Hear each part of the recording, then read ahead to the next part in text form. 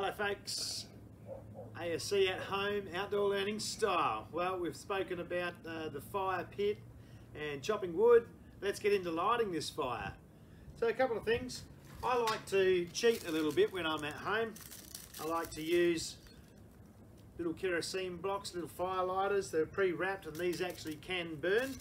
So I like to cheat a little bit, just makes it a bit quicker, a bit simpler. Remember we said we had a couple of different sizes of timber, and fire settings the way in which you lay the timber out.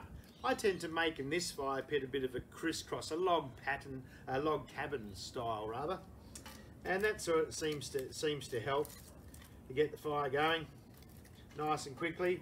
We always start with our smallest timber first and then build it up slowly.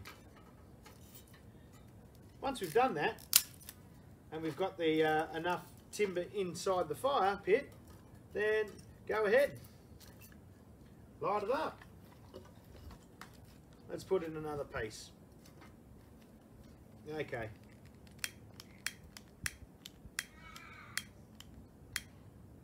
Here we go.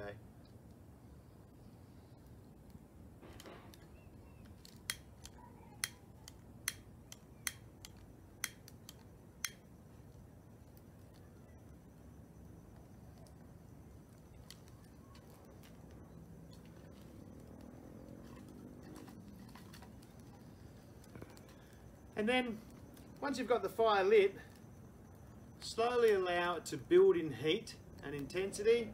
And when it's at a nice level, and you can see that probably 50% of the timber that you've put in there already has burnt, then add another layer. Don't go smothering it too much. Let the fire run a little bit hotter to reduce the amount of smoke and be neighbourhood friendly.